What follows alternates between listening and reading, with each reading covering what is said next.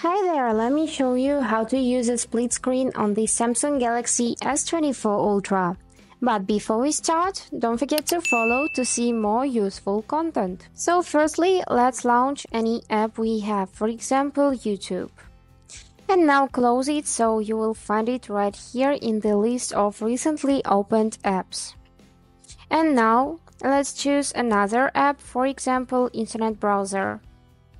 And go in the list of recently opened apps, press and hold the YouTube and drag it here onto the screen, just like this. And now you can use two apps at the same time. So you can adjust its size. You can also shut it down like this. You can click these three dots and make it half split screen.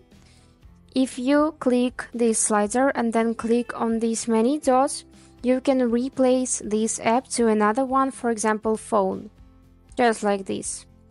Let's click again and click right here so we can drag it wherever we like, just like this. And also you can make it more clear and you can make a layout of these apps, so you can make it almost invisible or go in the normal mode. And that's all. I hope this video was helpful for you. Thank you so much for watching.